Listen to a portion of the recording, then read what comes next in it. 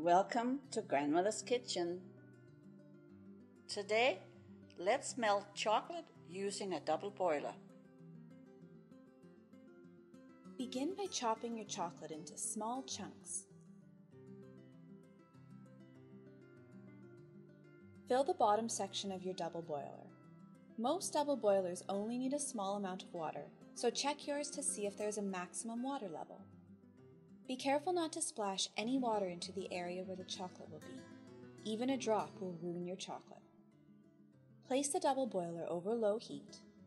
Never ever melt chocolate on high heat. Pour the grated chocolate into the double boiler and get your spatula ready. Melting chocolate takes some patience, so stay near the stove and continue to stir the chocolate as it melts. Once melted, use it in your recipe. And just a final note, if your chocolate hardens before you use it, you can simply turn the burner back on to low and get ready to stir.